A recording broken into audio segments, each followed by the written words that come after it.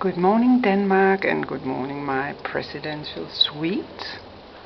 I'm entering my room, bathroom, living room, with a little vase. Maybe it's a Ming vase because of these two Chinese.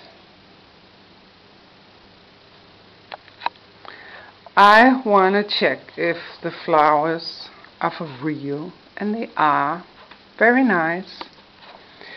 Table, chairs, desk, bedroom, and relax. More bathroom, jacuzzi, bidet, closet. Gee, what are you going to do up here? What if you're president and you get into this room all by yourself, or maybe you have your servant, they can make you a little nice cup of tea. I personally gonna eat some fruit salad. And you are president and you're sitting here in the couch watching some television and feeling slightly bored. Maybe you call somebody for company, or maybe you write some notes. Maybe you're an actor, an actress, and you stay up here. What are you doing then?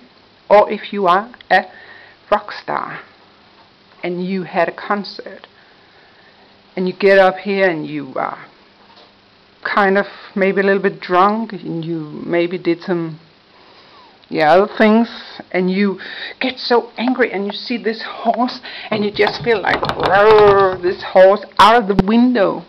I don't know. All I know is I'm asking myself, where is the fruit basket? And why do they not help you to carry up your luggage if you are president or whatever human being? It is so stylish,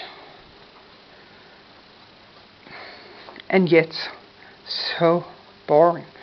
But somebody told me that intelligent people, they never feel bored. So I just have to pull myself together and be a little spiritual and grateful for everything I have and I am. I would just like to redecorate this place.